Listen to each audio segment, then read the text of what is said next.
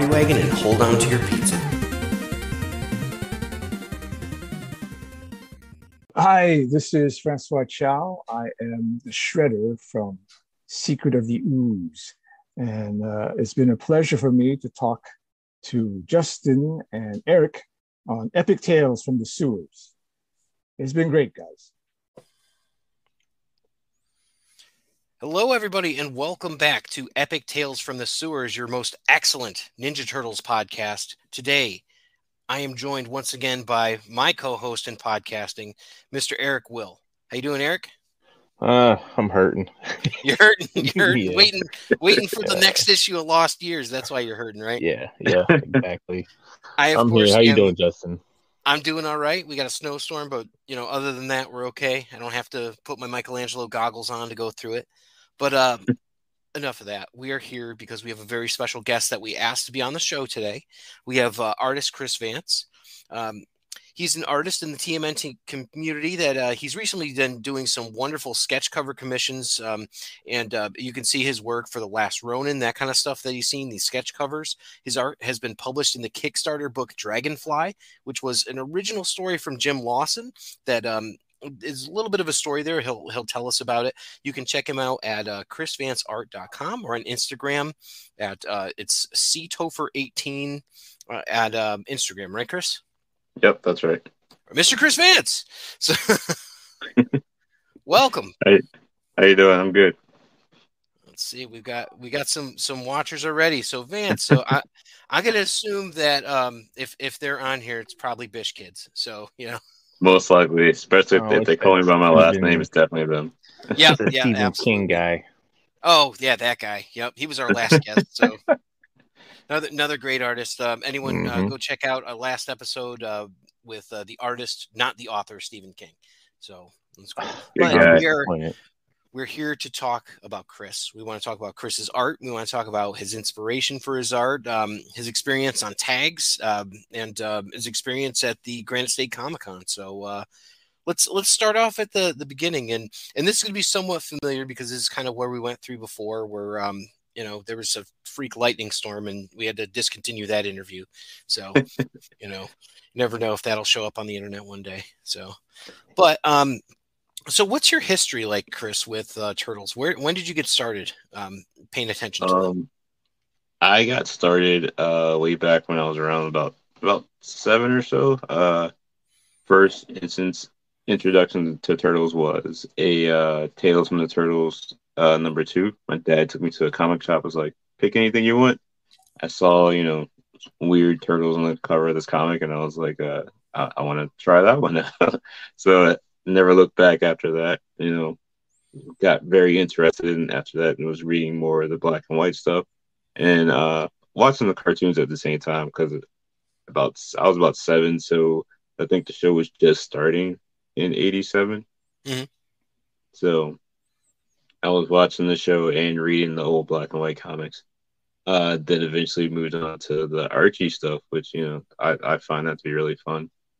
I love the Archie stuff. I've got I just got my Dreadman, so oh man, he was tough to find. All I have is a Slash right now. I definitely want to build that Mutanimals team.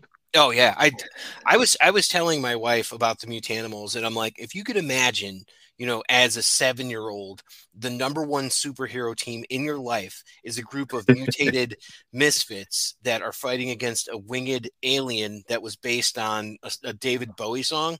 Like, you have no idea. I'm like, bigger than the X-Men, bigger than the Avengers, bigger than the Justice League. It was the Mighty Mutanimals, and with the Turtles on their side. So I'm totally with you. Yeah, so you were really into Mirage stuff, and do you? And I forget if I asked you this before, but do you remember anything about that first issue that you read, the Tales of the TMNT issue 2? I remember really liking the art in it. That was the introduction to Nobody, I believe, that issue. Oh, cool. It's a wraparound cover with Nobody on the main part, and then like the Turtles only on the back end of it, I guess. But I remember thinking that was, it was pretty cool. I thought it was, it was weird that it was in black and white because most of I'd seen before was, color. But I really liked the art. So that stands out a lot, and that's Jim Lawson. That was my first introduction to Jim Lawson. So That's got to be cool. And I imagine you met Jim, or you must have, right? oh yeah. Do you still have that issue?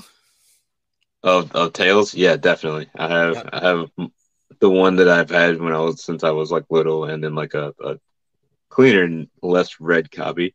I But yeah, had the same thing. I had like an issue of X-Men, and I got to meet Jim Lee, and they're like, you can have him sign 3 things, and I'm like, well, he's gonna sign the first comic I ever got, so just like exactly. randomly, it's like X-Men 268 or some crap, and I'm like, here, this is my first comic book. He's like, Yep, the actual one. I'm like, yes. So I yep. was like, please sign.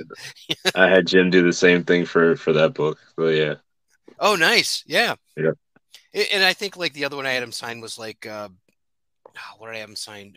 Countdown to Infinite Crisis, which is my actual #1 favorite comic. And was the other was like the X-Men with Captain America, Black Widow, and Wolverine on it. I forget what number that is. But I'm like, yeah, this one too. Yeah. But that's just Jim Lee. He did actually do some turtle art and stuff like that. But we can come back to that. But that's cool. So let's talk about another Jim. So you got to meet Jim Lawson, and great. hopefully tell him about how you love the work that he was doing. So Yeah, that's pretty fun. definitely. I got to I guess you're gonna like get into this. That we I'm working on the new adventures of Dragonfly, which is a character that Jim Lawson created. He had a Kickstarter that he was doing where it collected all his Dragonfly stuff together in one book. One of the tiers for pledging was to buy the IP, and a good friend of mine and kid, Wes Briggs, he bought the IP and hit me up, was like, hey, you want to draw this? And I'm like, yeah, of course. I'll definitely take over drawing a Jim Lawson book. um Big shoes to fill, but we spoke with him, and we all met and had dinner and stuff, and we talked, and he was really behind us, to continue the stories of this Dragonfly book. That's so cool.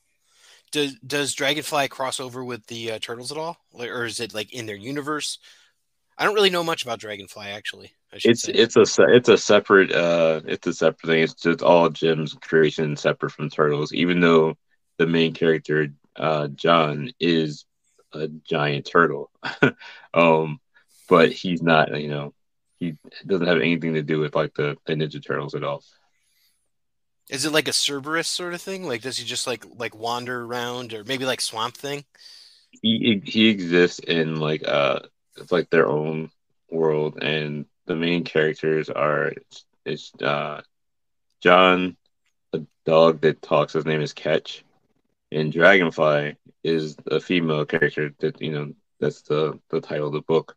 It's about her, and they're kind of trapped, I guess, on this in this world, and they don't know like much about the place. They all just kind of wake up on this in this world, and they're trying to figure their way out through things, and they come across different things like portals and caves and giant robots, a few crazy creatures, tons of dinosaurs. So it looks like a lot of Ooh. prehistoric area.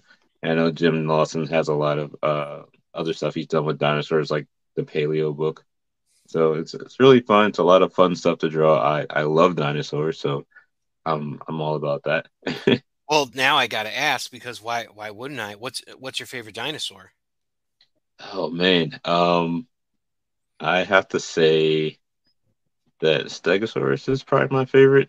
I mean, most Nice. people will probably say like a raptor or something, but I like the Stegosaurus. Just the more interesting ones, with plates and really Good. neat features to look at and draw. So early Jurassic issue. So I have my answer prepared because I always know it's going to be a Styracosaurus. That's always my answer. So not a Triceraton, but they could have made one into a Triceraton. You would look like the right, dinosaurs a little bit. Eric, yeah. what's your favorite dinosaur? I know you guys are probably gonna be thinking, well, it's because of the turtles. Actually, before the turtles, I've always liked Triceratops. I don't know why. Oh, nice. They've always They always stuck out to me for some reason. They're so special. I mean, that's like my favorite is basically a Triceratops that has spikes in the back instead of like just that hood, and it doesn't have the two big horns that come out. But one of the main characters, and yes, I'm calling her a main character, everyone, is Pepperoni, who is a dinosaur, who is a ceratops, a protoceratops, I think. So Right. I really like dinosaurs too, Chris. But yeah, Pepperoni. So that's really cool, and there's always room for more dinosaurs, I feel. Yeah, I think everyone at some point in their childhood, is in love with dinosaurs at some point. All the good ones, at least. Yeah, probably before I wanted to draw. I wanted to be an archaeologist. So Very cool. Do you ever put that into your work? Like maybe like here they come across some fossils or something. It's like, oh look, there's a trilobite or like something else that would be like it's a little Easter egg of your passion for paleontology or anything like that. I mean, I drew like a ton of dinosaurs. I still do that. If I, do anything dragon-like or whatever, I kind of like make it more dinosaur-like when I draw. They also loved dinosaurs before TMNT. Heck yeah. I feel like that's the stepping stone, right?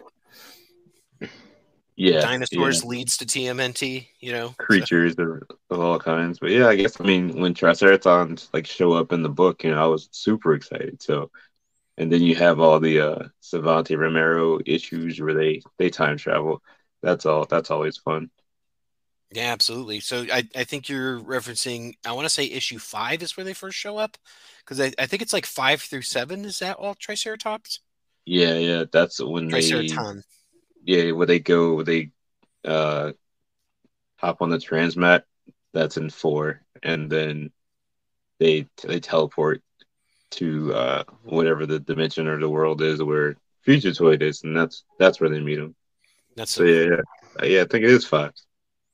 Have you had occasion to draw any Triceraton before? Oh yeah, a few. There's a one of the best kids. I think I've drawn at least 2 or 3 different things where it's someone versus the Triceraton, and that's always fun. It's one of my favorite things. I'm gonna take a wild guess. Casey Jones versus a Triceraton. I haven't drawn that yet.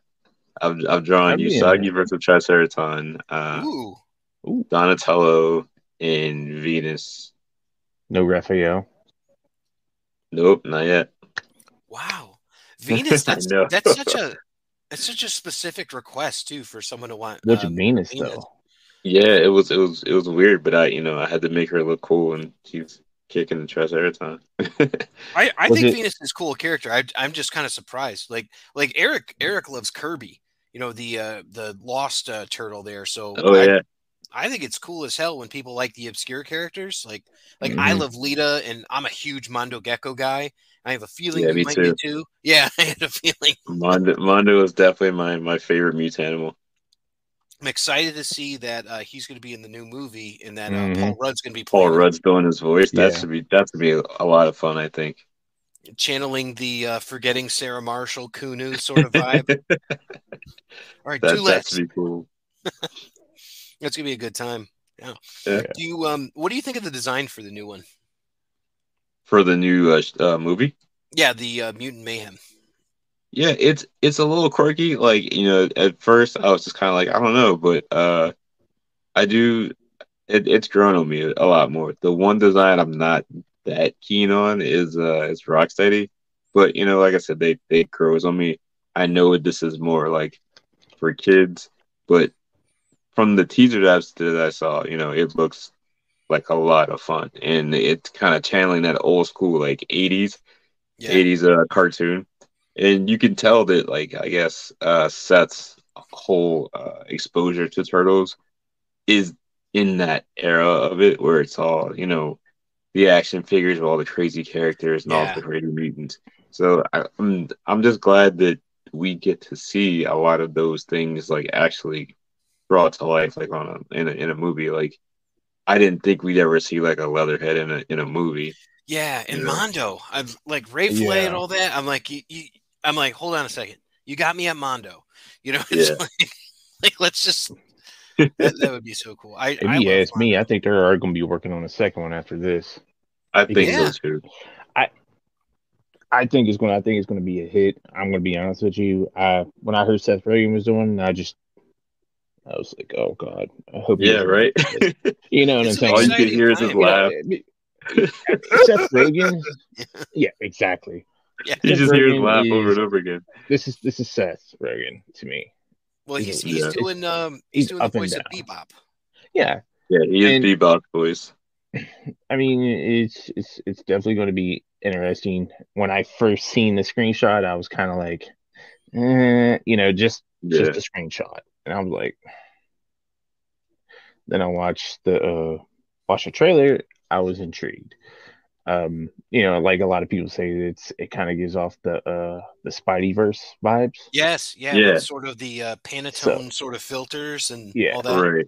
I think ever since that movie came out, people have just been stepping up a notch, and that whole like using that style, it fits, especially for comic book based stuff.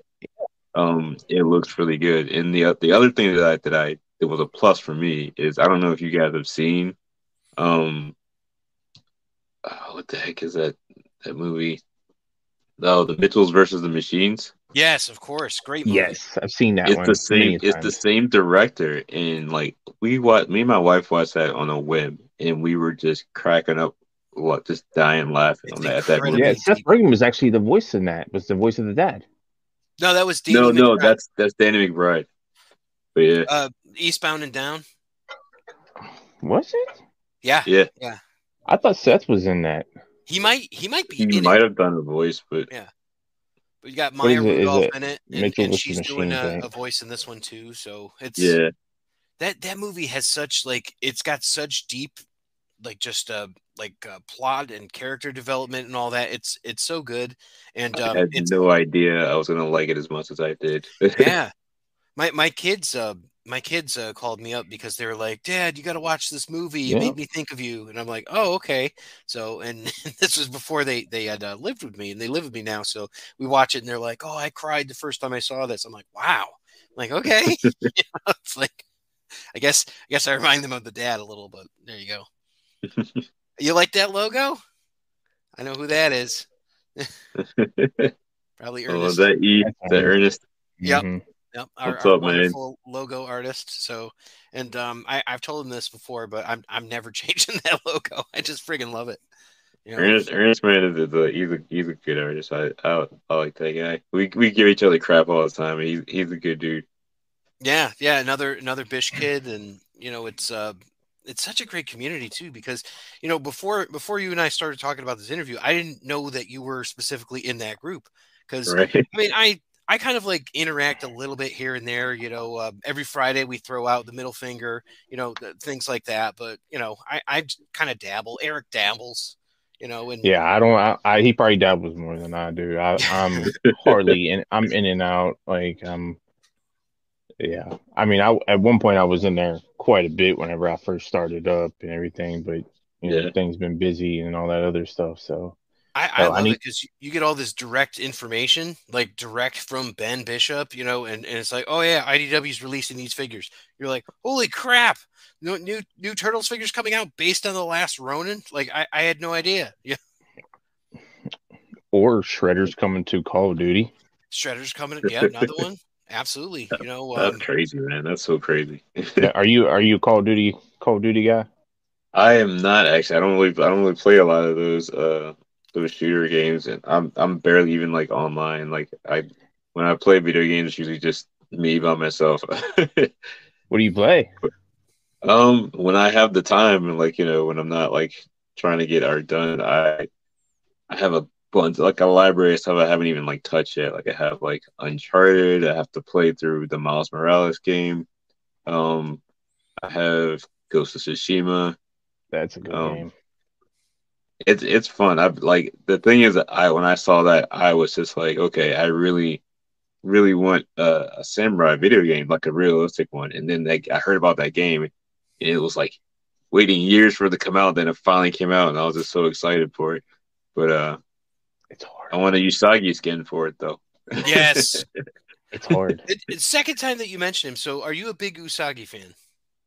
Yeah, definitely. Definitely a fan of Usagi. I like a lot of that Japanese stuff, and I like that Stan, when he does the book, he puts all these little like notes and references in them because I don't know a whole lot about the Japanese culture, but that's oh, nice. That's one of those books that I learned stuff in it too. So, but I'm definitely into a lot of that feudal Japan type stuff. Are you into anime too as well? Yeah, I've seen a bunch of different things. A good sword fighting movie that's an anime that I would like is Sword of the Stranger. Oh, I gotta write that down. I never heard of that. Yeah, it's pretty cool. It was Is one that that I saw. By the way, hi Velvet J. Splash Pages. Shout out to Splash Pages. No, not a Kurosawa, but it's got a lot of those like elements in it, which is why it's one of those things that I like. But the sword fighting in it is really, really realistic. Despite all the they do some of the crazy Flash and like Clash stuff that they do in animes, but it's pretty good with the sword fight animation, and it is really, really great. Have you ever seen a movie called The Hunted with Christopher Lambert from Highlander? No, I've heard about that though. Oh, dude, it's ninjas versus samurai with Christopher Lambert, who's just like a regular business guy in the middle of it, and they're trying to kill him. It is insane. It's like they're on a train, and the ninjas are on this end, and the samurais on this end, and oh my god, the sword fighting and everything. It's so good. It's just called The Hunted. Yeah, it's called The Hunted. I'll try to find a picture. I'll send it over. Hey, he says, thanks, Coop. Let's see what we got here. We've got he likes the original 9 Sons of Anarchy. Do you like Sons of Anarchy? I guess I'm like, oh, I haven't even watched any like hardly any Sons of Anarchy. oh, original 9. I don't know. So, and Rob says that you were. I think he means like the Bish Kids. Oh yeah. Oh, so you're one of the original 9. Bish Kids. Okay. Yeah, I think I'm like 2 or 3 or something like that.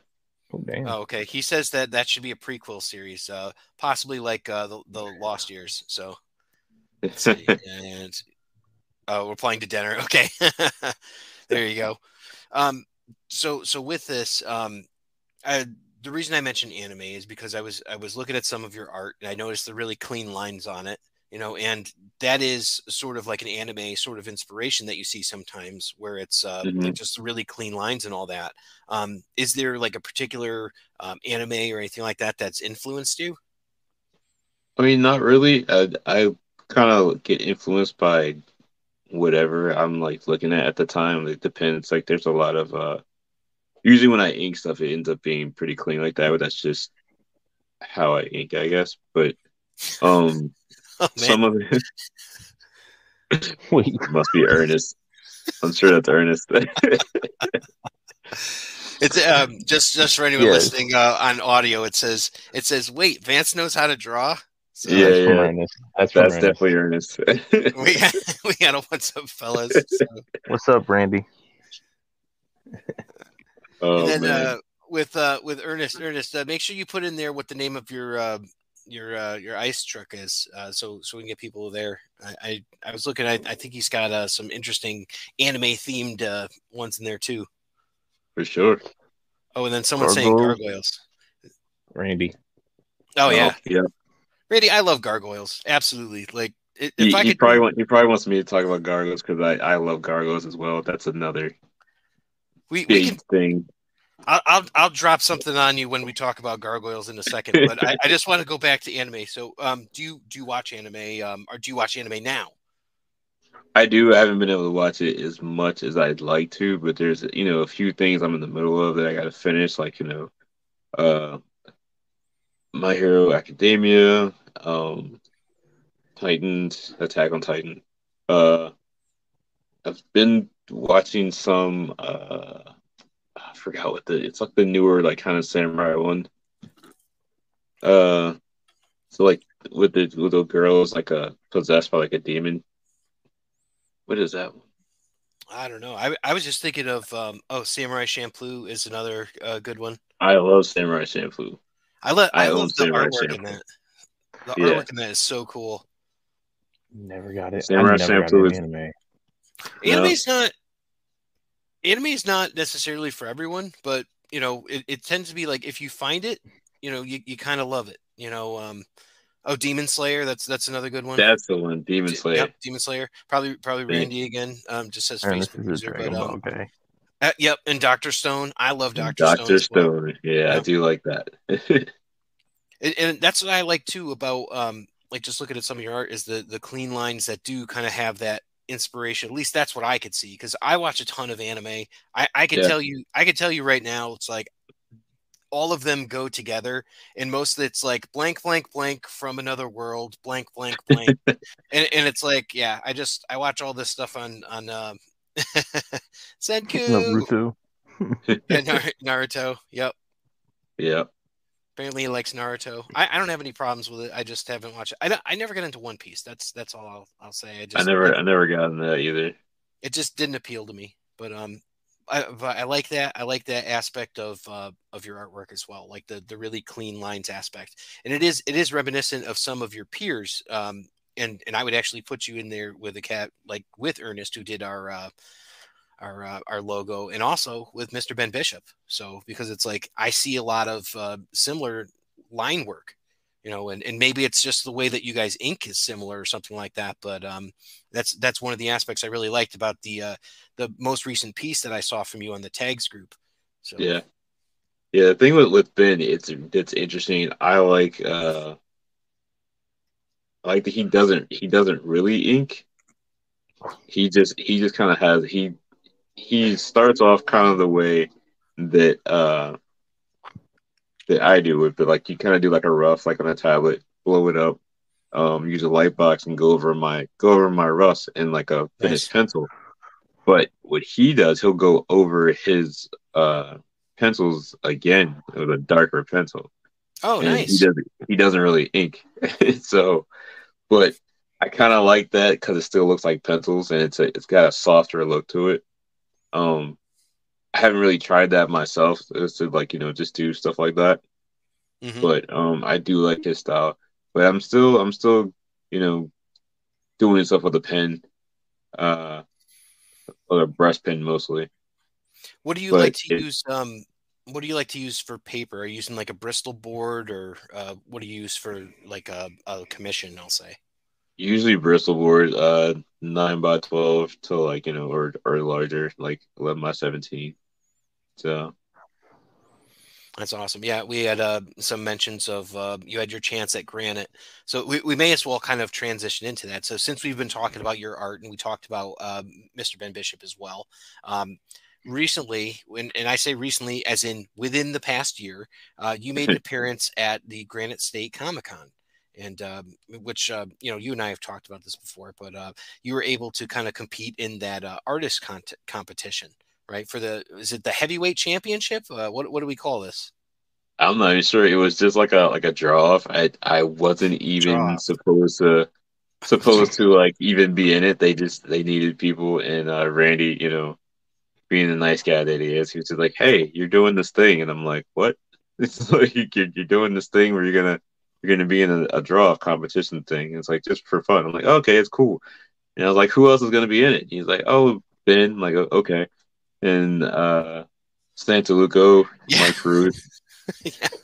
It's like, are you kidding me? No pressure, no pressure, man. Yeah. Right. I gotta draw. Mateus is like a big, a big influence on me. I loved his turtles at the moment I saw them, and I was just like, oh wow. So I was just like, okay, I get to sit next to Saint Luca and draw and be embarrassed by how poorly it looks next to his. But it was a fun time, you know. Once we got in there, we started working. I wasn't as nervous anymore as I was in the beginning. But you know, it was a fun time. Santo's a really awesome guy. He's super chill, huh? He really is. Did that like he's a shock down to you? earth guy. He's such a down to earth guy. He's just fun. He's fun to hang out with, and it's just it's a lot of fun. And he's good to talk shop with too, like talk about art and everything, and like art influences and stuff like that. So I had a good time with him at Granite. Let's see. Ruth was saying he didn't like the speed of the sketch off. They should have let the artist just do one or two big pieces. Yeah, but also Mike also suggested that they find items around like random to use instead of. So you know, that's his thing, and like that was my first time meeting Mike, and Mike is a super awesome guy. Like he's interesting in that he can ink with whatever he has around. The fact that he's using like tree branches and flowers and like all kinds of crazy stuff he just found outside. But yeah, he's super nice, and it was fun, you know, hanging with him and drawing with him too. It sounds like such a surreal thing. Yeah, like just It's cool that they had you there, and obviously you did well enough to where you're keeping up with these guys, these legends, these you know guys where it's like, oh my god, I can't believe that, because I've seen the stuff that you did, and I'm like, it's good, man. Thank you, man. Thank you. Let's see, we're getting a lot of comments here. So, had your chance referring to Ernest not stunning me. Okay, all right. Ernest and his stunners, man. I'm gonna have to agree with Rob. Everybody needs to draw with the accessories that I sent to Ruth. That's what y'all need to do. Who'd you send to Ruth? A bunch of turtle accessories. You sent him turtle like accessories? From the toys? We sent him that's a cool idea. Like you just sent him like the accessories that came in like the random turtle toys. Yeah, because I sent him like, what was it? I sent him like some books for me to get signed and remarked by him. And then I sent him hang on, baby boy. I sent him an obscurity last run in issue 3, black one, for him to have, and whatchamacallits, and then toys for the accessory. And I think it's last time I sent him a Sugi rabbit, because he just did like the Usagi. Yeah. Yep. This Usagi is sick. Yeah. So, yeah. All kinds of like different toys and stuff. Hang on, I actually have a bunch of them. I'd love to see a cover of Usagi. And now with the Turtles and Usagi coming out, there's going to be a lot more opportunity for that. Are you seeing a lot more people requesting that character, or is it still like a question where like people are like, I want the Ronin? You know, what kind of commissions are people asking for? It depends. I get a lot of mashups. That's cool. A big bag of accessories. I get a lot of mashups. I'm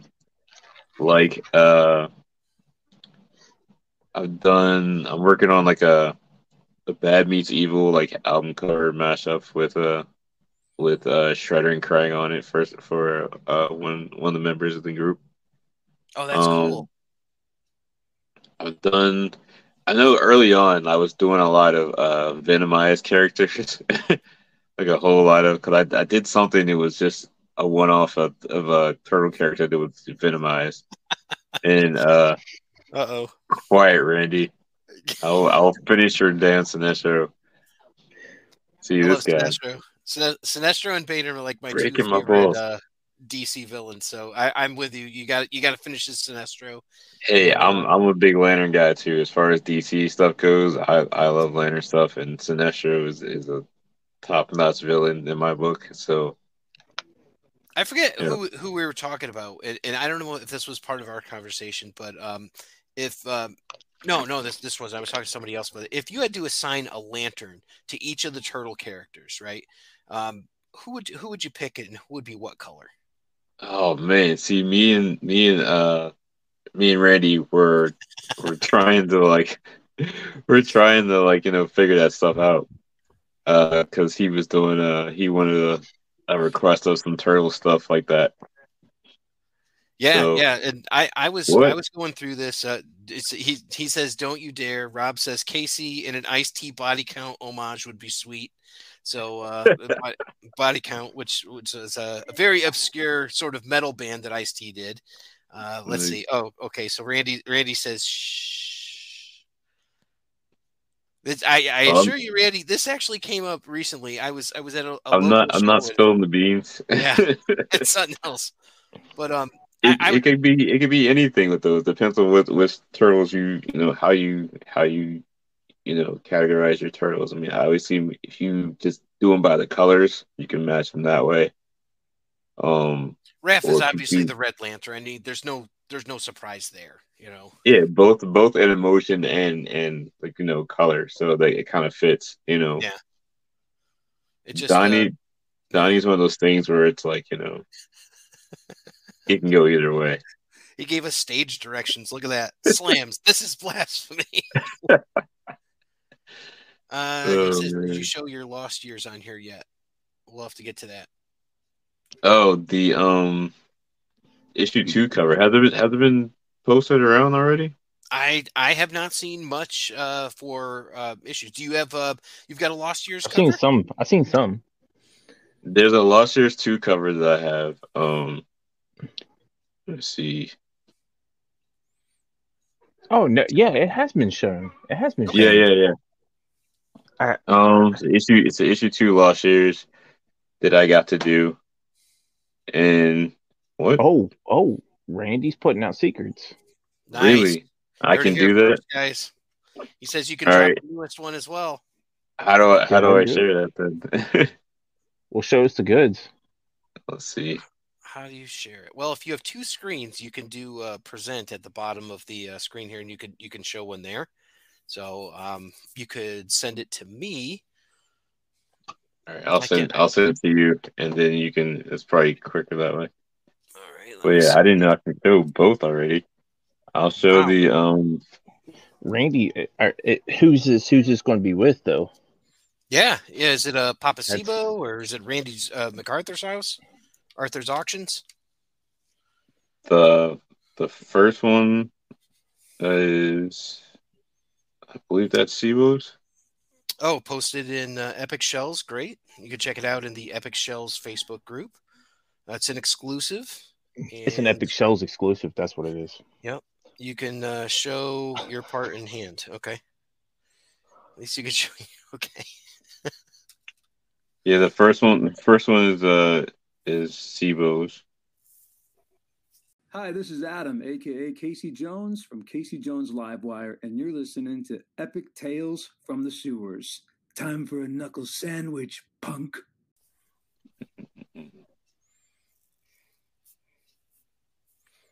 Hang on a second. And at very least, I'll have it posted with this for anyone else who can't. And he says, no, I mean, his issue 2, I posted in Epic Shells. The issue hasn't been officially revealed yet.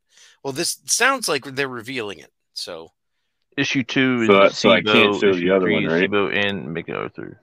Okay, here we go. Yep. So number 2 is Sibo, and number 3 is Sibo and myself from Randy. Thanks, Randy. So Randy, I'm double checking with you. I can show the third one. Oh, that's fantastic. Okay, so let me get that up there somehow. Let me see. Boy, is this always fun. Let's see. Wait for Randy to answer. Yes or no? Just show the pencils for number 3. He's telling you to show the pencils. He wants me to show the pencils to number 3. Cool. All right. Show us the goods. It's actually really, really cool looking. I was just looking at it now. Wow, this is great. And it's the 2 characters everybody loves, so that's really cool. And Kirby? Yeah. Yeah, that's the character, Eric. You got me. Yeah.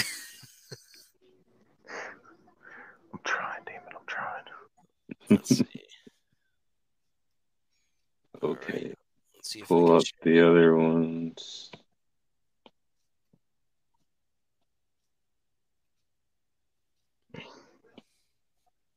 All right. There's the pencils, the 3 I just sent you. So you can show that. I'm going to try to share this other one here. Right.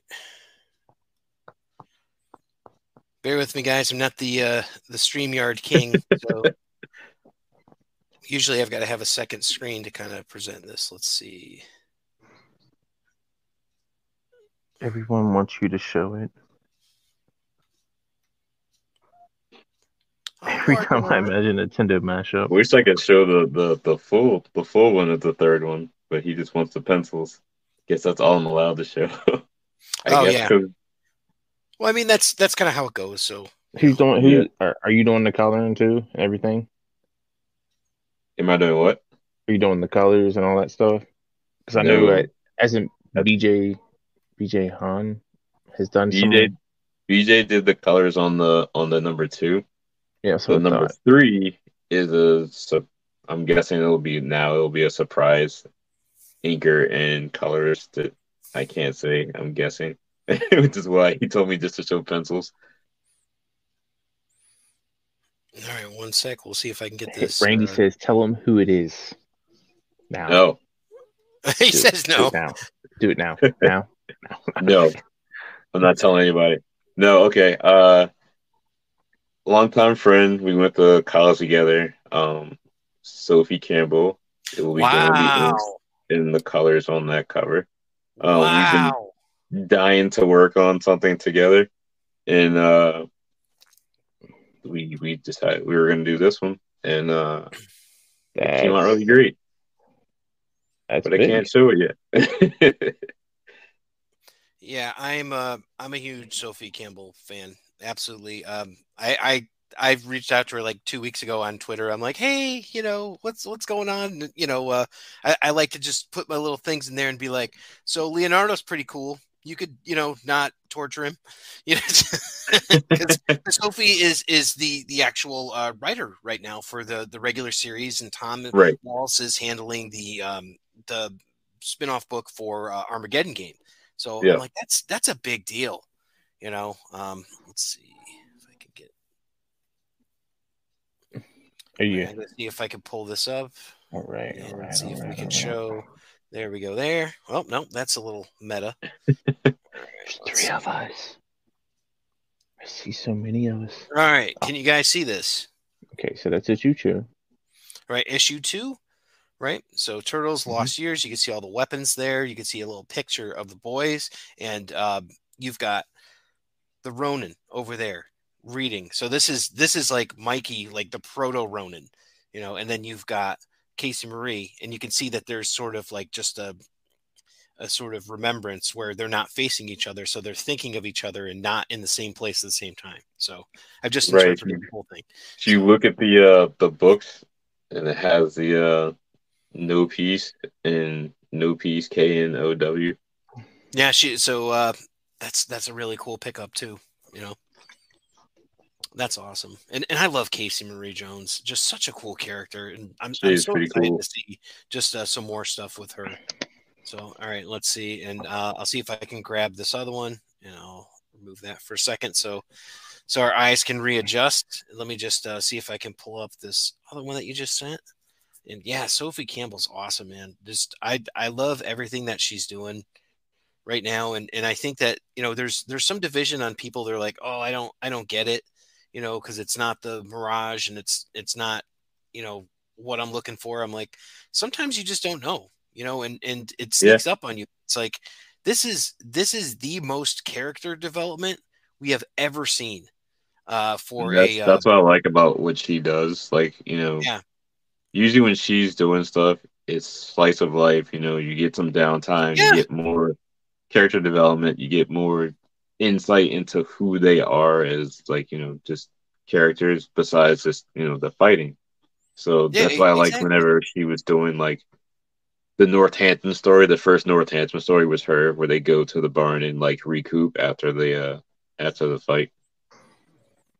Well, that's like your classic Chris Claremont palette refresher too, like from his X-Men run, where it's like, okay, the X-Men just got their asses handed to them by the Marauders. What happens? All right, well, they're going to go to Australia and or not the Marauders, but that would be the Reavers. It's like, oh, that's your palette cleanse.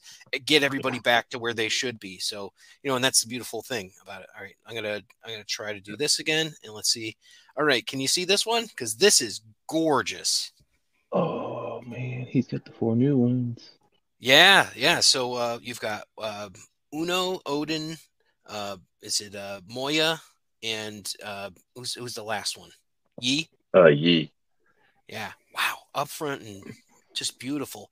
And you can see like the different sort of incentric, I can't even say the word, but just how they're just so different, and the shells work differently, and like the paws, I'll call them paws, I guess, are different. Yeah, I really like the designs for those. 3 hands, 3 fingers on the hands still. Yeah. That's really cool. Very cool, and that's exciting. It's exciting that there's already issue 3 going around on this, because this is going to be what, 5 issues and a one-off Lost Day. Yeah, there's a Lost Day that's coming. I forget when. Is it next month, April? So, so we talk a lot about the Bish Kids Club. Most recently, we got the box that had the family photo album. So, my question for you, Chris, is: did you use that as your reference for this cover, the family photo album? No, you didn't. Okay. I had it had he says he thinks it's after issue 4. Randy's saying. Oh, for the Lost Day. Mm-hmm. Very cool. But no, whenever the issue came out, like the day the issue came out, I got some screenshots, some like pictures sent, so I could use it as a reference. Oh, that's cool. To look at. So that's pretty much what I use. I flipped through, the first, 5 pages of that had all of them on it, and just kind of aged them up a little bit, because I knew they're supposed to be a little bit older. Yeah, Randy sent me the pics. Randy sent me the pics of those. He's a good facilitator of things I need when I need them, especially when it comes to doing the art. Oh God. Good Lord. What kind of pics? Okay. Turtle pics. That's it. I'm not gonna lie, my mom kind of wet in the gutter too, especially when it comes from Randy. Just putting that out there. Bish Kids in the house, that's of course. You gotta love it. That concept for that second issue is actually Randy's concept. We kind of workshopped that a bit, and you bastard. I like it. I like where you pull the inspiration from is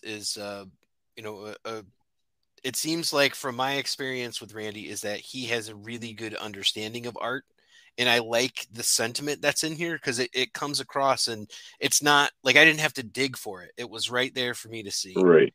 So and it reminds me a lot. He said those in confidence, future.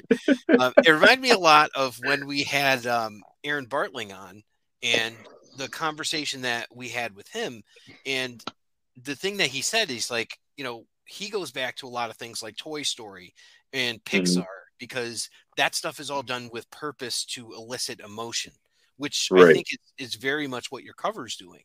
And it's not just cool to look at. It looks like the art in the book, which is a huge bonus, because it's like, oh wow, I can clearly recognize who this person is. But then it's like, all right, there's something going on here, because they didn't exist looking like this at the same time. So it kind of makes you do some mental work on it, and it just does give you that sort of like longing to it. And yeah, I love how you picked up on that little KNOW piece and no piece. That's really cool. Well, that's the main thing that Randy said to me. He was like, we should do something with the two books, and have it be the 2 different like time periods. And I was like, that's really cool. And he was saying that, a back-to-back shot would be cool, like just a complete split. But so I kind of took that and altered it slightly so they kind of overlap a little bit. And just I definitely wanted to have that emotion of her kind of studying it and like thinking of Michelangelo and this task that's ahead of her where she has to train the new turtles, and Mikey reading the book and thinking of all the horrible things that that happened that led him to that point. Yeah. So it's almost like she's his redemption, Right. What right. if anything, if you could think of it, and I'll put you on the spot here. You may not be able to, but we have within the next week, I believe, by the time this is coming out, issue 2 will be out. What would you like to see happen, or something like that with the book, like with Lost Years? Like ultimately, or just in like issue 2? You can go either way with it. You could say, "Oh, I'd like to see this in 2, this in 3." Or you could just say, "I hope this gets explained." Any of that. I just want to see the further what the next step in like the story is. I mean, we kind of want to know what Mikey's doing as far as like his training, and we've already gotten introduced to like the ghost brothers that's like behind him all the time now. But mostly I'm just excited to see what the new turtles are going to be doing, like their whole their next steps, like what are they going to be doing, what is Casey Marie going to be showing them, what are they going to be learning, how are they going to look as they're growing up, because I know that the designs are made so you can see how there's slight changes in like the shell shape or pattern or anything, so you can tell if they're growing. I'm just curious to see like what they're going to look like in the next the next issue. Yeah, and I know they've shown like outlines of it, but I'm not 100% certain that I've seen like what their weapons are going to look like. 3. Right. Oh, final approval for number 3. Go for it. So, well, I mean, we showed the pencils, so I mean, I guess if you have the colors on it, we could show that too. Yeah, I'll show you those. Yeah, I'm not gonna lie. Issue 1 was a little slow for me. I mean, I understand they're trying to pretty much get everything introduced and right. Get an understanding, what was going on with Mikey, and then with the new turtles and all this other stuff. One thing I'm kind of shocked about with the new turtles is that, okay, so Mikey's in Japan, right? Uh-huh. So each turtle is named one in a different language. Why didn't they go? I'm kind of curious of why they didn't go the route doing a Japanese one, which would be Ichi.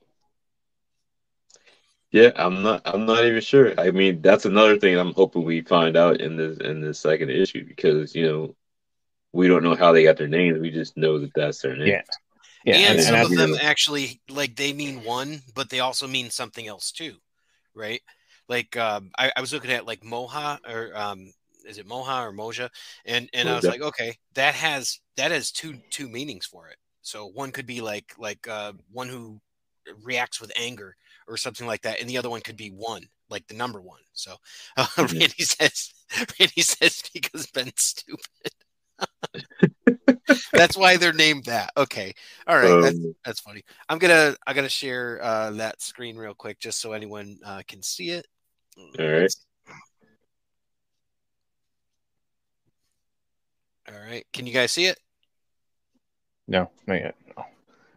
Okay. Oh, that looks sick looking now. I'm not gonna lie. There, you can see it now. Mm-hmm. It's dark. Look at this. Like, look at that ink work on there. This is beautiful. So you've got I love how Sophie inks. I've always liked how Sophie's inks since we were in school. Like, so whenever I pencil it, I kind of already had in my mind how I thought it would look when she put inks on it, and this is literally like what was in my head. It was kind of amazing to see, like when I saw the inks, it it's exactly how I thought it would look and how I was hoping it would look. And she really killed it on this. Be honest, was she always drawing kaiju in school?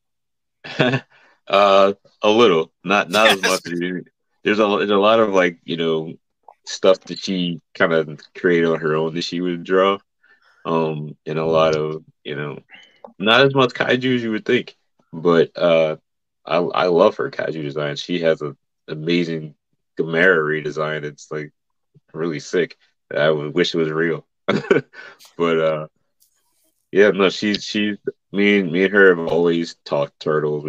That was kind of our like connection. We would talk turtles, read Usagi, all that stuff, and I just kind of hang out and with her most of the time that I was at school. So, apparently, Facebook user, I'm guessing it's Ernest or Steve, has it read. There's new turtles. Spoilers, you guys. Yeah, it was like day one. I was telling people in Epic Shells, I'm like, hey, don't post this stuff. So it should be a virgin cover with a trade dress on back. Yes, I agree. I mean, I like the idea of having those spots. Like we were talking to Mike Ruth about this, like putting a little circle or something in there so you can put remarks on it. I love those ideas rather than just like a complete. I'm sorry, I was thinking of sketch cover rather than virgin cover, but like, but yeah, I like those ideas, and it seems like you've got a good spot right there in the water there where you can absolutely do that. So something in white. That's fantastic. So is this technically is issue number 2 technically your first Turtles book?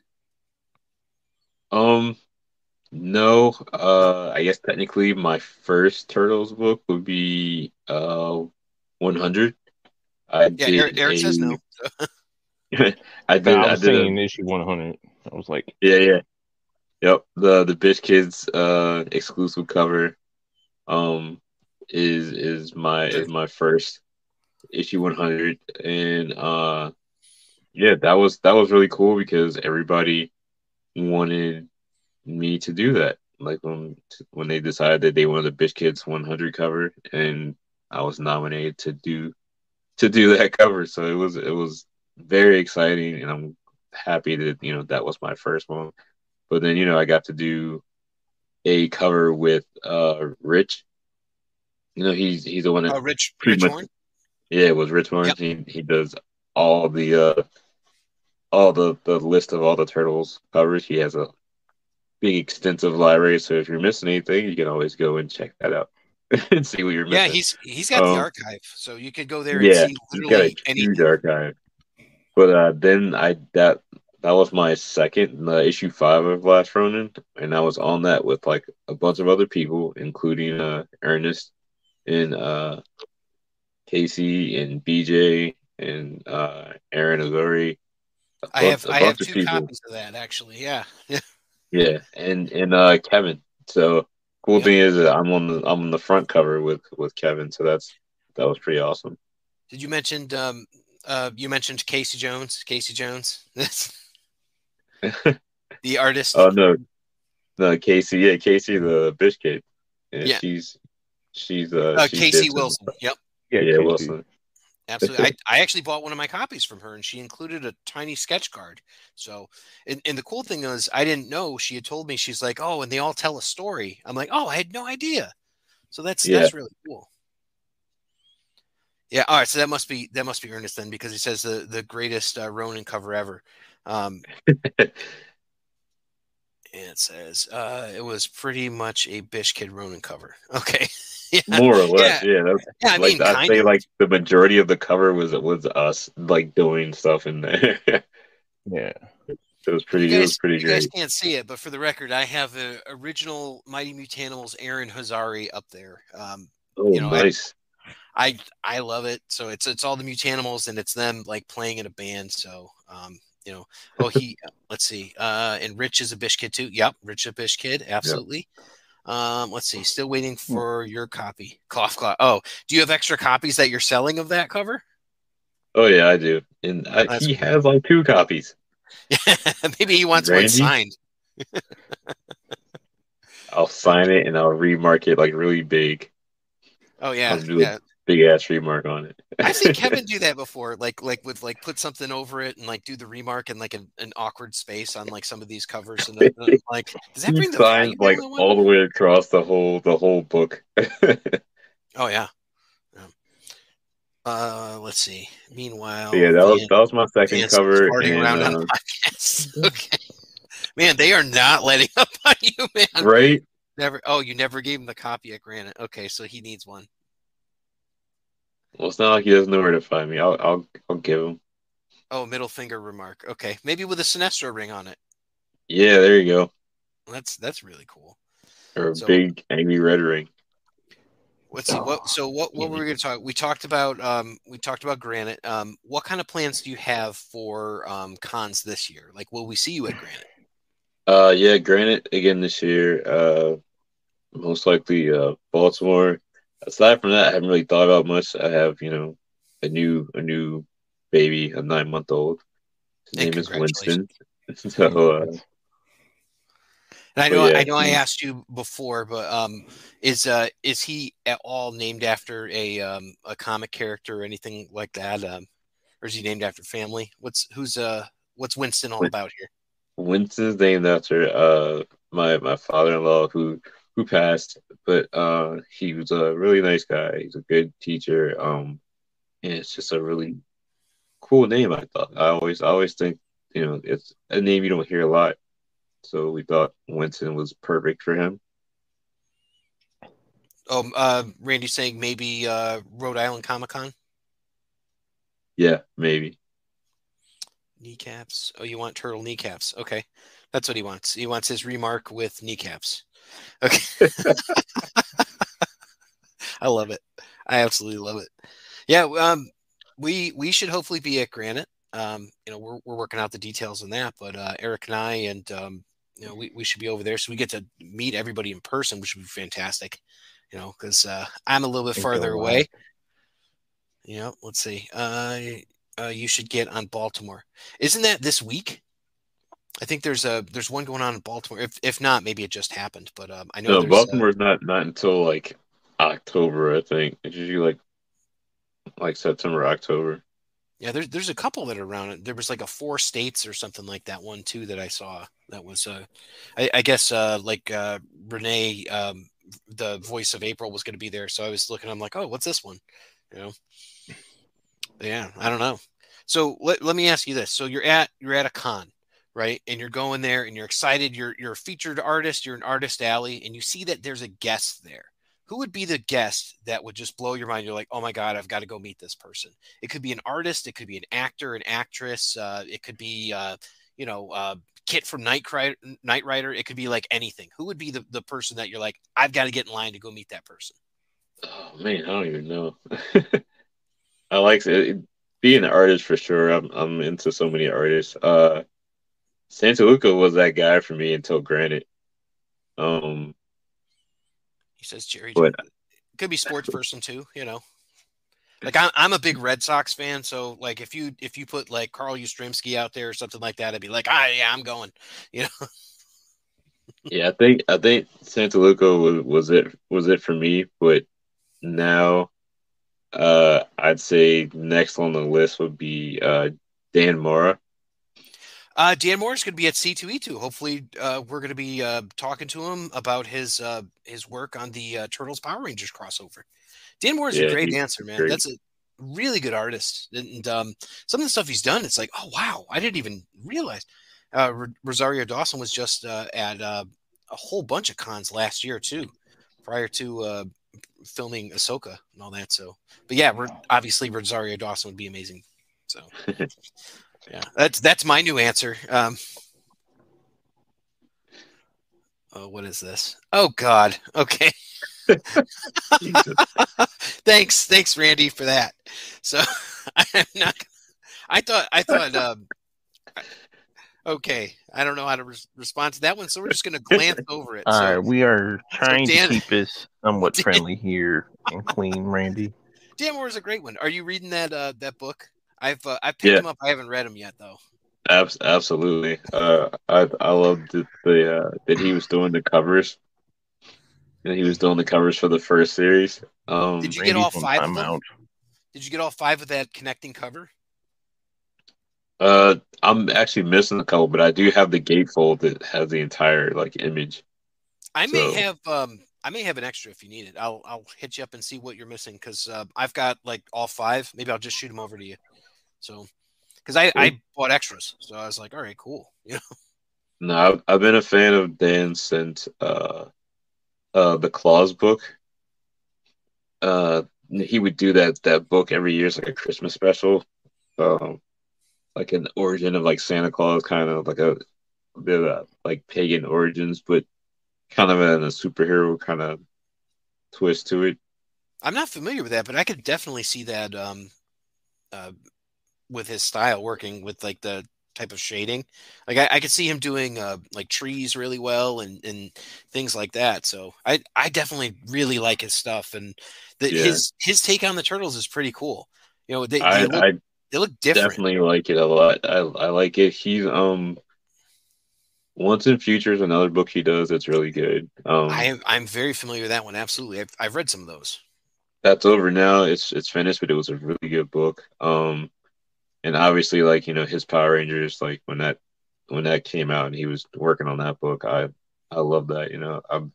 Me being a Power Rangers fan and a Turtles fan, like this crossover is obviously like really exciting for me, especially since he's doing the art this time.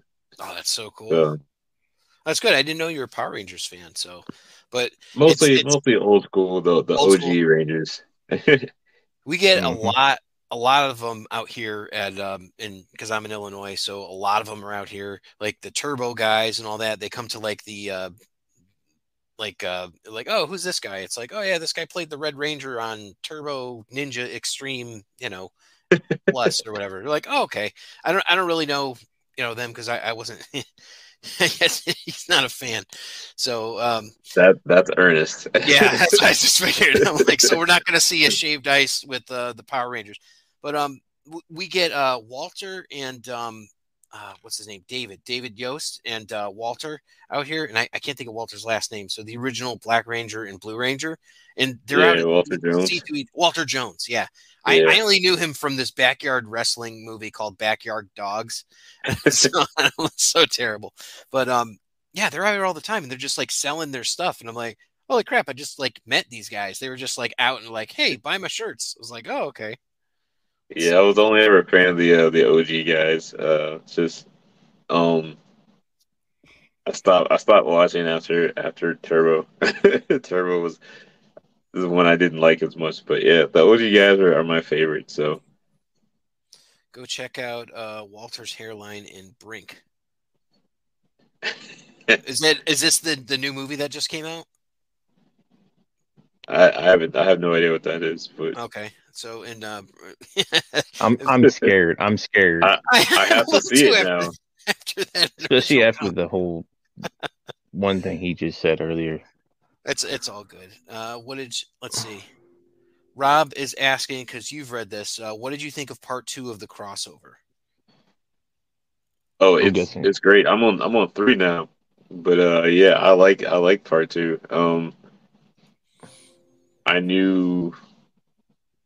Well, there's like a little twist thing I guess they did in the third book that I kind of saw coming in the second, but I like all the characters in it. I like that we got to see more Slash, like more more mutants in there, and I like the fact that both the Rangers and Turtles can morph.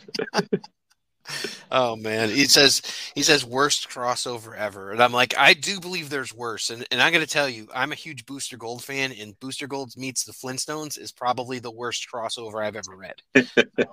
So that was just awful. Like at one point he kills an alien and then uses it as like a sock puppet. So I'm like, yeah, this is not my cup of tea. You'd rather see TMNT and Charlie Brown team up. Wow. Okay. Jesus, that's is Raph Lucy and he keeps pulling away the what about Gargoyles and the Turtles? That I love to see. 100%. And then we've got the X-Files meet Transformers was odd. Yeah, but you know what was really cool was First Wave where you had Mask with Matt Tracker, and then you had Rom the Space Knight, G.I. Joe, and Transformers all together. So that was really freaking cool. And I don't believe X-Files was in that one, but they probably could have been. They could have just thrown them in My Little Pony in. But and let's see. That sounds better than Dumb Power Rangers. Yep. And let's see. X-Files TMNT was cool. Yeah, it's a shame that they only went the one issue. Street Sharks and Turtles, absolutely. No. That would be cool.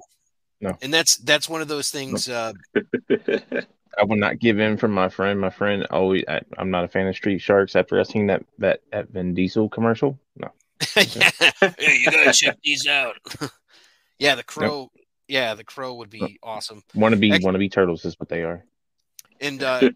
And Rob, you're right. And they also had all of those IDW properties do the Infestation, where they were talking about aliens, like My Little Pony, Transformers, The Crow, X-Files. All of them did it, and that was like one of the early on books we covered on the show. So both issues are somewhat harder to find because they're not in the hardcover editions. But if anyone else is interested, you can go back and listen to Infestation's issues 1 and 2. I do cover them on the show. So. Wow, The Wire and Gargoyles. Yeah, that would be rough. So that's a very Baltimore. It's like The Wire, but with and oh my God, yeah, that'd be nuts. That would be really nuts. I don't that'd even know. That'd be super dark Gargoyles. Oh right there. So TMNT and Zelda. Yeah, TMNT and Zelda, Wu-Tang and Gargoyles. Okay, yeah. No, I'd say Wu-Tang and Turtles. I think that would be cool. Randy would love that. That I would definitely want. Oh, geez, poor Lexington. Yeah. He never had a chance. But really, it would be Broadway. So, but I guess because we didn't get to talk about it yet, we have to talk about Gargoyles because apparently you're a Gargoyles fan. The one thing I wanted to drop on you. So I've been doing podcasting for a while, and I've had a chance to interview some of the actors, some of the voice actors. So the coolest experience for me about Gargoyles, I've got two. One was Jonathan Frakes, who played Xanatos. I was sitting right next to him, and we just started talking about Gargoyles, and it was the coolest experience. And then the other one is I did a full 1.5 hour interview with John Rhys Davies, who did Macbeth. Oh, nice. That was just like getting to talk to him about Indiana Jones and Gimli and all that. And then, of course, and I'm like, we got to talk about Macbeth. Macbeth is in 2 episodes. That's it. He's in like 2 episodes. And then there's that one part where he shows up and he's fake and he goes, "So long, my enemies." It's like, yeah, okay. The robot Macbeth. So his like contribution is huge, to this sort of thing, because Macbeth is such a huge character, but it's like, he's just like, "Oh, I did that one day and it was no big deal." And I'm like, oh, I loved it so much. It was, I'm like, it was the most important thing in my life for a while. But let's see, slow your roll, homie. So no, Broadway is 100% an amphetamine guy. Okay, well, so that's. I guess I don't know. I'm not. What are the kids into now? They like angel dust, gargoyle dust. Yeah. That's what I would do. I would write a book where people are like smoking the rock off of the gargoyles because it's like a biological thing. That's what I would do. Because what do you do with it afterwards? You never know. They just like sweep it off every night.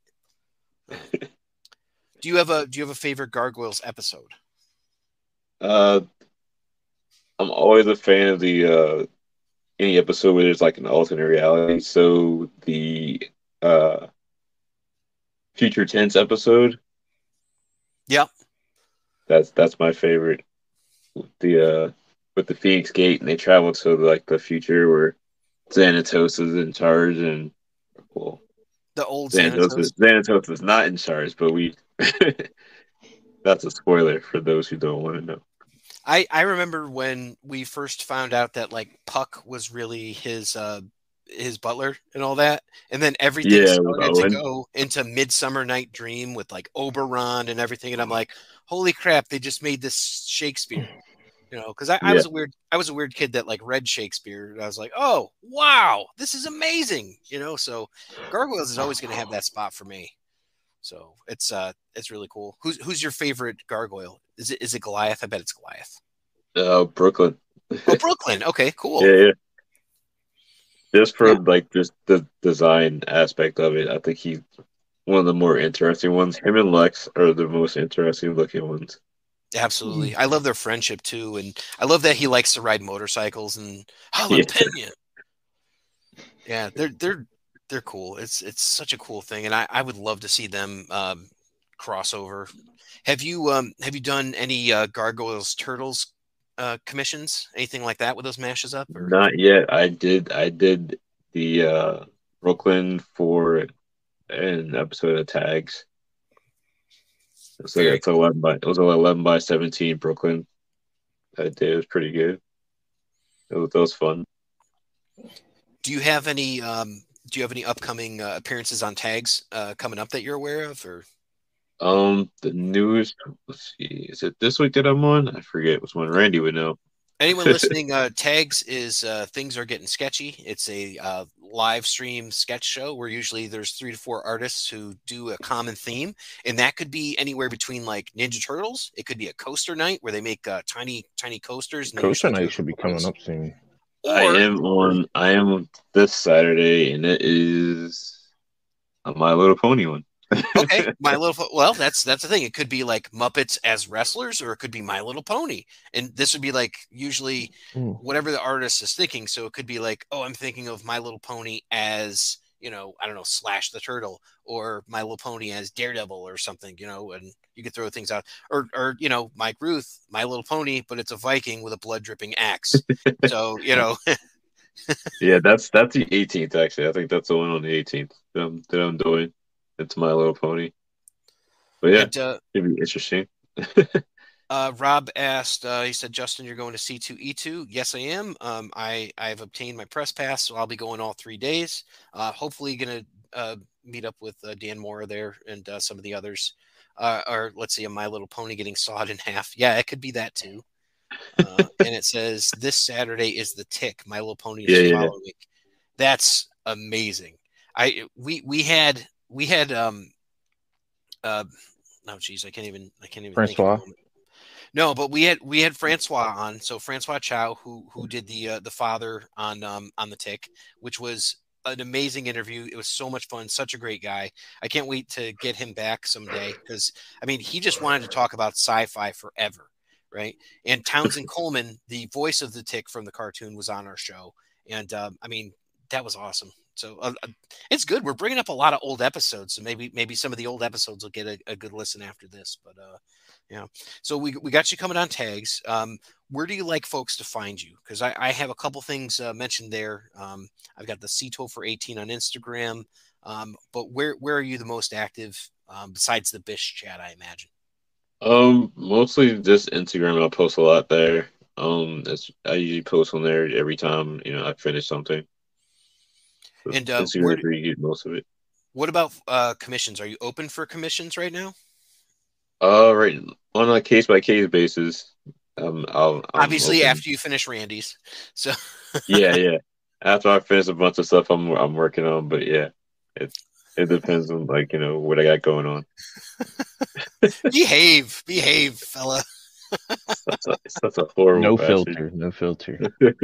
Yeah, there's no filter in the chat tonight, so that's good. I want to thank you very much for joining us. I know we had a lot better luck this time than the first time, and definitely some cool stuff to talk about. I'm sure I'll be bugging you more about some anime stuff, and I hope that you get that Sinestro done, because I want to see that. But how cool is that we got to reveal these awesome covers that you're doing, and seeing as how I run the group, I probably should have seen that already posted there, but oh my God. Vance is going to treat Randy's commission like Ben treats Bill Sr. Okay. Oh man. Which corner? Oh, the difference is he'll get his. Okay. Wow. That's right. That's right. The inside jokes keep rolling. So we usually like to end the show by going into a pizza recipe or anything along those lines, and that'll be on the audio portion. So I got to ask, Eric's going to probably ask you a follow-up question to this pizza question. What's your favorite pizza topping? Oh man, Better not say pineapple. no. You're leading the witness there, aren't you, Aaron? I like pepperoni. Classic Pepperoni. Nothing wrong with that. Yeah. I'm a pepperoni and mushrooms guy myself. Eric, what's your, just so we can refresh the fans on what your pizza toppings are. Definitely not pineapple. I love what Randy just said. He said throat, banana Randy. Peppers and pineapple. I love that idea. Wow. Punch you in your throat. Bacon. Black olives, pineapple and jalapeno. I like pepperoni and pineapple. I've had that too. I like pepperoni and bacon. Pepperoni and bacon. That's good. So let's see. Oh man, crumbly sausage. Just got here at the end. Not a problem. Even though you just got here on the end, we appreciate it. You'll be able to check this out at epictalesfromthesewer.com. When I release it, it should be out by next Wednesday, and we'll have the extra things on it, like our pizza and all that. Sweet and spicy, my dude. That's what Randy says. So, but yeah. Bacon. So, oh, I hate you, bacon. Rob. So we'll look for a recipe for you to put on there. Mr. Stephen King had with Eric their pepperoni rolls from West Virginia. Mm-hmm. So maybe is there anything that's specific to the Baltimore area that's pizza that we should be looking at? Not really. They have to put Old Bay on everything here. Yeah, okay. Old Bay's a thing. Yeah. I had one that was like Thai sauce, like Thai chili sauce with crab, and it was like a white pizza, and I'm like, that was not bad. Like it was cooked, it was pretty good. Cheesy Alfredo pizza with chicken, tomato, and mushrooms. You know what? That sounds pretty good. Not gonna lie, that does sound actually like better than what I'm probably gonna have for dinner. So, with that, is there anything else that you want folks to know, like where to find you or anything else like that? And Eric, did you have any other questions? No, I don't. But it was a pleasure having you on here. Oh, absolutely. Thank you. Thanks for having me, guys. I appreciate it. Yeah. No, but all the links you have up, see till Rateen on Instagram. Check out that new Hive site. I'm on there, and Patreon, and check me out on there. See if there's anything you like. I'll do a lot of sketch cards on there for people. Nice. Hopefully you'll be seeing me do more stuff soon as far as like covers. Hopefully I get like an official one. Me and Sophie are thinking about doing something for like an official one. So heck yeah, man. I'd love to see that. So, and everybody look out, see what you can find. Look for Chris Vance. You can see CTopher18 on Hive, patreon.com/CVanceArt, and Chris Vance on Facebook. And with that, all the audio listeners, we'll be back with a pizza recipe for your pizza recipe of the day. And everyone else who was just listening to the live stream, thanks for tuning in. And we'll catch you next time. Yep. Thanks, guys. Mm-hmm. It's pizza time. And now, in a segment that we call Pizza Time, where we discuss any Teenage Mutant Ninja Turtle or pizza-related food, I give you Pizza Time. So speaking with Chris, we had an idea to get a pizza that would be indicative of just where he's from in Maryland. So he did mention that they put Old Bay on everything. So we are going with a recipe for Old Bay pizza. What you're going to need: 1 12-inch pizza crust, 2 teaspoons of olive oil, 2 cups picked crab meat, back fin, 8 sliced cooked and crumbled bacon, 1 tablespoon Old Bay or other crabbed seasoning, 1.5 cup of grated sharp cheddar cheese, although I suppose you could use mozzarella. Preheat the oven to 425 degrees. Place the crust onto a greased 12-inch pizza pan. Top with olive oil, crab meat, bacon, Old Bay seasoning, and cheese. Bake on the lowest oven at 425 for 20 minutes until crust is golden.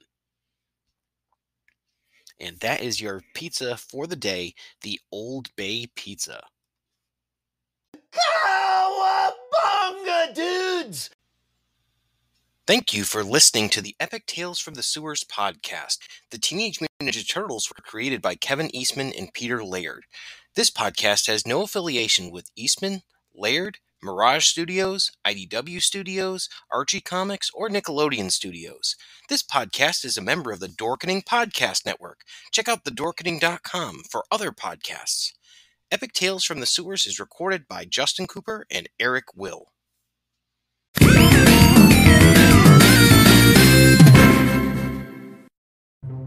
Everyone thinks because you're a zombie, you don't know good coffee. Well, they're wrong. We have very active lifestyles. It's not all wandering the countryside aimlessly or scaring passing motorists. And we all love a good cup of joe. And there's only one brew that gets my seal of approval. Deadly Grounds coffee is my guilty pleasure. Bold, robust, delicious. It's coffee that can wake the dead. With over a dozen different roasts and flavors, Deadly Grounds can satisfy the most finicky of coffee addicts. The aroma is so intoxicating. It brings all of my neighbors out of the woodwork. Deadly Grounds coffee. Coffee to die for and zombie approved. It's good to get a little deadly.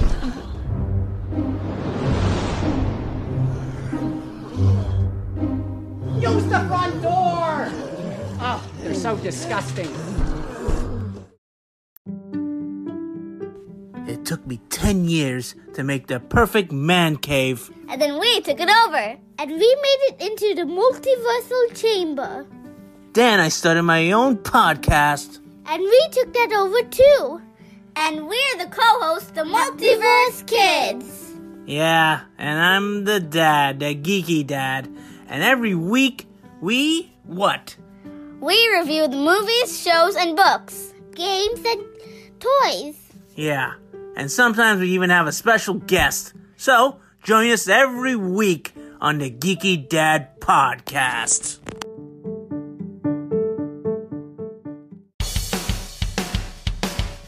Greetings and shabibans. We are the Retro Reductibus Cephala Podcast, a long-form bi-weekly show that celebrates all the things that made growing up awesome. Well, that sounds good, but I don't know what all those words mean. I think what Parasite Steve's trying to say is that on Retro Reductibus, we explore a range of retro goodness, from toys, video games, and movies, to cartoons, and even snacks and school lunches. Oh. And we do it all with a positive spin, a slew of killer guests, and some very adult language. And you know what else is cool? No. This crazy show is part of the Dorking Podcast Network with new episodes every Tentacle Tuesday. What's that? And if waiting 2 weeks for a new episode gives you a sad, know that we drop bonus episodes all the time, like the off-format Crow's Nest and an interview series we call The Brig.